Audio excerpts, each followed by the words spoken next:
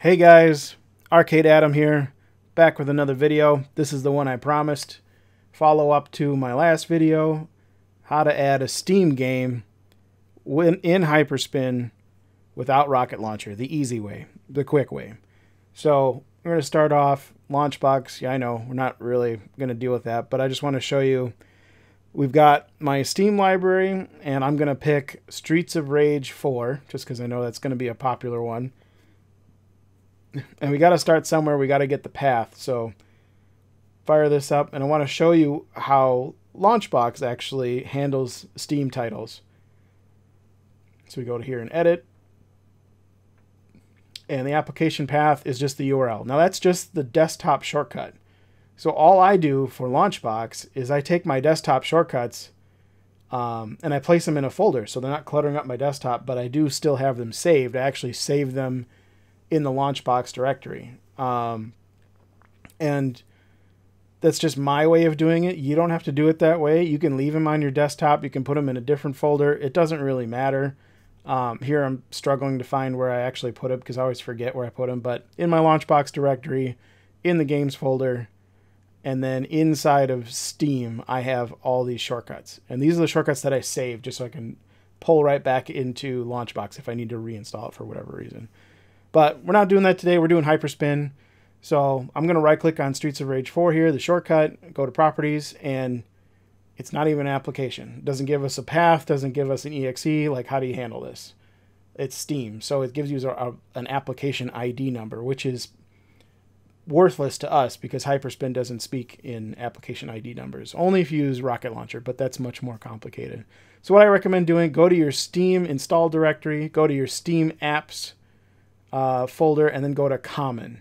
So Steam install, Steam apps, Common, and then you see all the English names there for, one of them being Streets of Rage 4. Every game's going to be different, but most games will have, an executable inside of an x64 or bin directory, like I just saw there, SOR4. Some will say launcher. All you got to do is pick an application that looks right to you, double click on it, and if it launches, hey, you did it right. That's great. That's all you need to know. Like, that's the one you need to link in Hyperspin.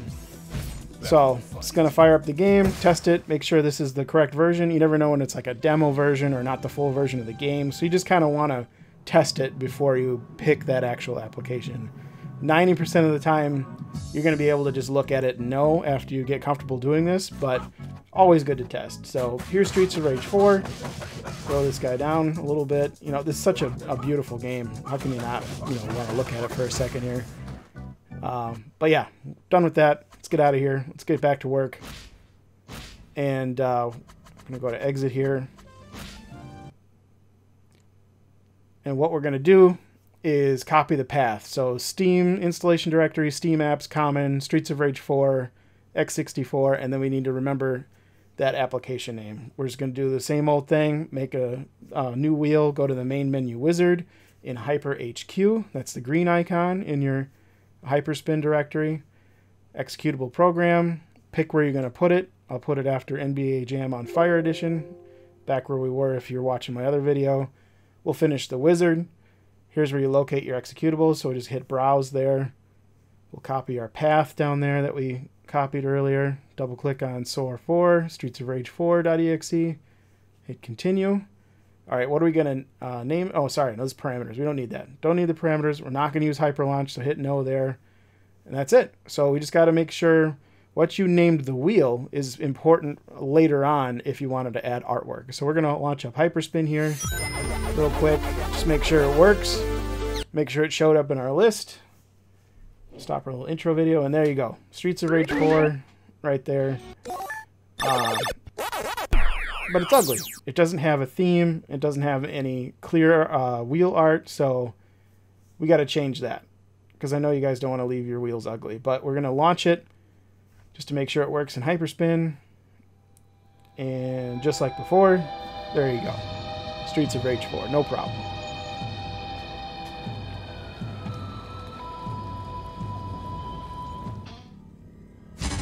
It works. Let's get out of here. We don't need to do anything else. And some of you might be saying, hey, wait a minute, Adam. What the hell is Steam? I've never used Steam before. Well, let's take a second to look at that. Let's get out of Hyperspin. And I'll fire up Steam for you real quick. Steam is the PC equivalent of Xbox Live or PlayStation Store. It's just a storefront, a digital storefront for PC games that you can purchase and download.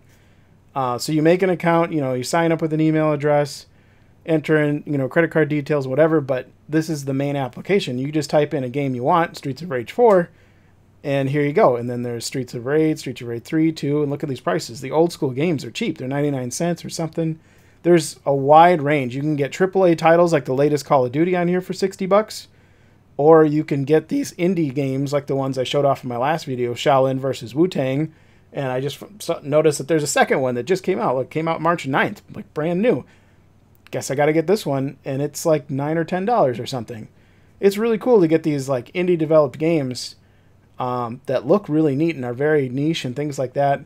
And Steam's got everything. So just make an account, download the game, purchase the game, download the game, and then once you got it installed, you can head over here to your library, go to Properties, and hit Create Desktop Shortcut. And then you start the process all over again, like I showed you, to take the shortcut, put it in a specific directory, look at the path, and you're good to go. You don't even have to load it in Hyperspin. You can just keep it on your desktop if you don't want to mess with this. Putting it in Hyperspin just, maintains the illusion, and makes it easy for you to launch the game.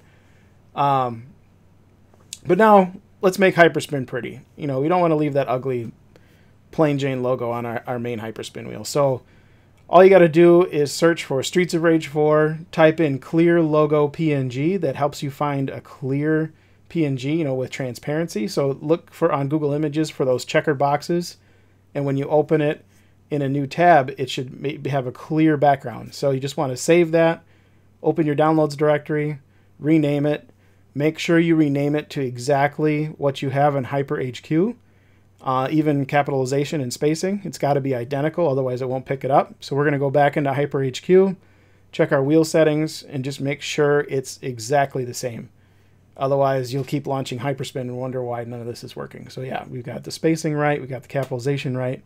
We'll copy this, and we'll go to our Hyperspin directory. And this is a rumor, but I've been told by more than one person that my drive and the Extreme Home Arcade drives are authored by the same author. Unconfirmed reports, but so this path should be the same for you. D, Arcade, Media, Main Menu, Images, Wheel. That's the location path. It's up there at the top. Pause the video if you need help finding it. You just paste it in there and just make sure it's alphabetized in the back in there. We'll go into Hyperspin, make sure Hyperspin sees it, fire it up real quick, and you can see it's right up there.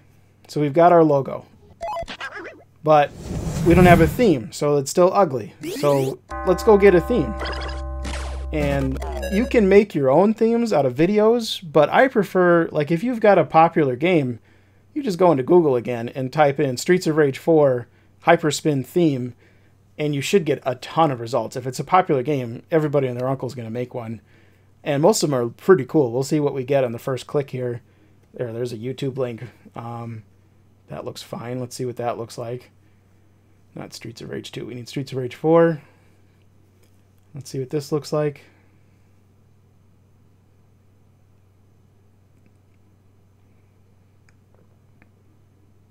Oh yeah, that looks pretty cool. And he's got the video clip already in there. Let's see if he offers that for a download. Pay mind to these download links. Make sure you're not downloading spyware, but this is just some SharePoint site. It looks fine. And it's not tripping the Google, antivirus or anything. Let's download that. We will extract it, and we should get a couple files in there. It should be the clear logo if you need it. We already did our own, so we don't need it. And then the video file. So we'll copy the theme, which is a zip, and the video file. And we'll go back into that path. D, Arcade, Media, Main Menu, Themes. And we're going to paste both files in here just for convenience. I already had it in preparation for this video, so I'm going to replace. Then I'm going to cut that video, go back to the main menu, go to the video directory, and paste that video in there. Again, I already had it just because in preparation for this video. And now they're both in there, so when we launch Hyperspin, this guy's theme should be in our main menu. So now when we go here, hey, looking nice. Got a nice video, got a nice theme. We're all set. We're launching from the main menu on our Steam game that we purchased. We're good to go. Thank you guys for watching. Let me know if you have any more questions. Like and subscribe, and put some comments down below. Thanks, guys.